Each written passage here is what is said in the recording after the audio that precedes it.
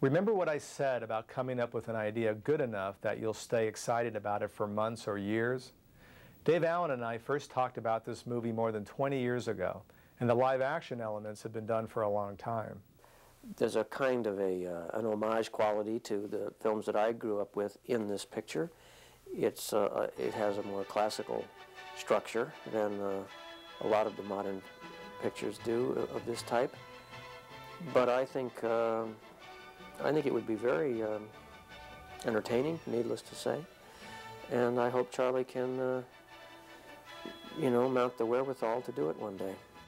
It's sci-fi fantasy on a grand scale, like the Ray Harryhausen pictures. I've made a lot of smaller movies in the meantime, literally dozens and dozens, but I've never given up on the Primevals, and neither did Dave Allen. Some procedures take a lot of time. Stop-motion animation is one in particular. When my company makes some extra money, I push some towards the Primevals, another couple of shots, another sequence. It became a matter of pride and stubbornness with both of us.